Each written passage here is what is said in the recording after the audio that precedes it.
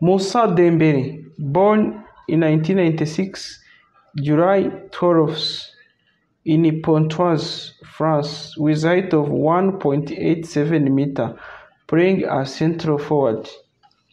Played for France under 21. He has both citizenship of France and Mali. Managed by Moussa Sport, joining Al-Ettifaq FC. In his previous career, he played for PSG Youth, PSG under 17, joined the Fulham under 18, from Fulham to senior team, from Fulham to Celtic, from Celtic to Olympique Lyonnais, from Olympique Lyonnais to Athletic Madrid, Spain, from Athletic Madrid to Olympique Lyonnais, now leaving Lyon to Al-Ettifaq. In his career, he won Spanish champion in season 2020-2021 with Atletico Madrid, series Scottish champion with Celtic 2016-2017, 2017-2018, 2018-2019. He then won Scottish Super Cup in 2016-2017. Three Scottish League Cup winner with Celtic in 2016, 2017, 2017, 2018, 2019, and English Youth League winner under 18 with Fulham under 18, 2012, 2013. Moussa Dembele, born 12th July 1996, is a French professional footballer who plays as a striker for Saudi Professional League club Al-Ettifaq. Developed at PSG, Paris Saint-Germain, Dembele made his professional debut for Fulham in the Premier League in November 2013. He scored 18 goals within 64 matches for Fulham. Before joining Celtic in 2016, Dembele helped Celtic win the consecutive Scottish domestic treble before moving to Lyon in August 2018. Dembele has earned over 50 caps for France at youth level, and in October 2016 he was called up to the under-21 team. Dembele was born in Pontoise, Île-de-France. He is of Mali descent. In 2012, Dembele signed for Fulham at the age of 16 from Paris Saint-Germain. He subsequently became a regular in Fulham under-18 team and won the Premier Academy League in his first season with the club. He signed his first contract with Fulham in July 2013, lasting until the summer of 2015. Dembele was unused substitute for Fulham's Premier League match against Swansea on 23 November 2013. He made his competitive debut 1 week later against West Ham United, coming on as substitute in the 83rd minute for Kieran Richardson in a 3-0 loss at Bowling Ground, but finished the match with an injury. On 30th March 2014, he started for the first time in the Premier League as Fulham lost 3-1 at home with Everton. The club ended the season with relegation to Championship. He was still eligible for the academy teams and scored in both legs of the 2014 FA Youth Cup final. On 28 October 2014, in the fourth round of the League Cup, Dembele scored his first professional goals, a brace which put Fulham 2-0 up at home against Derby County. However, the match ended in a 5-2 defeat.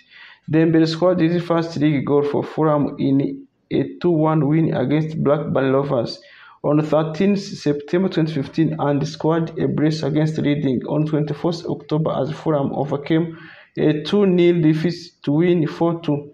Dembele scored twice in the following match a week later as Fulham beat Bristol City 4-1 at Ashton Gate. By the end of the calendar year, he had totaled 10 goals for the season. On 28th June 2016, Scottish Premiership club Celtic signed Dembele on a 4-year contract. He made his debut on 12th July, his 20th birthday, partnering Neil Griffith up front in a 1-0 loss at Gibraltar's Lincoln Red Imps in the first leg of the second qualifying round of 2016-2017 UEFA Champions League.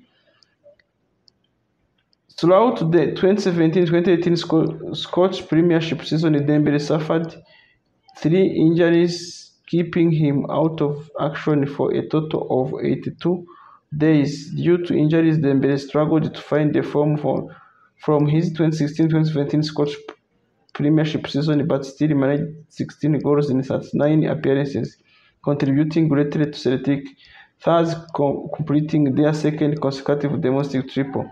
On 31st August 2018, Dembele signed for League One club Olympique Lyonnais on a 5-year contract. The transfer fee was reported as €22 million, around £19.7 million, payable to Celtic over 5 years. He made his competitive debut for the club on 15 September in the 2-2 League One draw at Caen, playing the full 90 minutes. On 26 September, Dembele scored his first competitive goal for the club when he scored 2 first-half goals in the 3-0 league away win over Lyon. On 3 February 2019, he headed to the equalizer and later won the penalty, with Nabil Fekir converted in a 2-1 League One home win over Paris Saint-Germain and handed the leaders their first 2018-2019 League One defeat. On 15 August 2020, Dembele came on as a substitute on 75th minute, scoring 2 goals against Manchester City in the 2019-2020 UEFA Champions League quarterfinals, which Lyon won 3-1 and progressed to the semi-finals. On 13 January 2021, Dembele moved from Lyon to Atletico Madrid on loan with an option to buy deal until the end of the season. According to Moussa, the transfer fee for the loan reported amounted to be €1.5 million, and Atletico reserved a purchase option for €33.5 million plus a variable additional amount depending on the player fulfilling certain goals. On 26 July 2023, Dembele joined the Saudi professional league club Al-Ettifaq on a 4-year contract deal. Dembele was a part of France under-19 squad, which reached the semi-finals of the 2015 European Championship, scoring in a group stage victory over Ukraine and host Greece. He made his debut for under-21 team in October 2016, coming on as second-half substitute, and scored one of France's goals in a 5-1 win over Georgia. On 13 November 2017, Dembele scored an 11-minute hat-trick for France under-21 team in a 3-1 away win over Slovenia, which was the forward's 7th goal in 10 games for the international outfit. At the time, the hat-trick was also the quickest triple by a player in any French age group for 15 years. Appearances and goals by club season competition. The total games by league 247 and squad 45 and squad 97 goals in league. In nation, he played 28 games and scored 16 goals.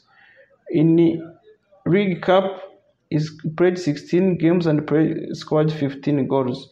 In Europe, he played 48 games and scored 12 goals. His honours with Celtic: Scottish Premiership 2016-2017, 2017-2018, Scottish Cup 2016-2017, 2017-2018, Scottish League Cup 2016-2017, 2017-2018. In Lyon, Coupe de la Ligue runner-up 2019-2020 with Atletico Madrid, champion La Liga 2020-2021. Individual honours include London Football League Player of the Year 2015-2016, Trophée Téléfoot Dernier Espoir France de l'année Football Under 21 Player of the Year 2016 Scottish Premiership Player of the Month September 2016 February 2017 PFA Scottish Player of the Year Premiership 2016-2017 PFA Scottish Goal of the Season 2016-2017 Celtic Top Goal Scorer 2016-2017 Celtic Goal of the Season 2016-2017.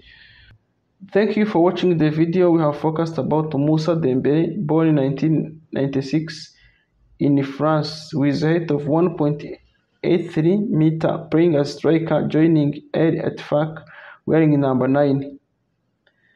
Played in Paris Saint-Germain, Fulham, Atletico Madrid, Lyon, Celtic, Fulham. Now going to join Saudi Premier League team called Al-Ettifaq, and played for France under 16, under 17, under 18, under 19, under 20, under 21.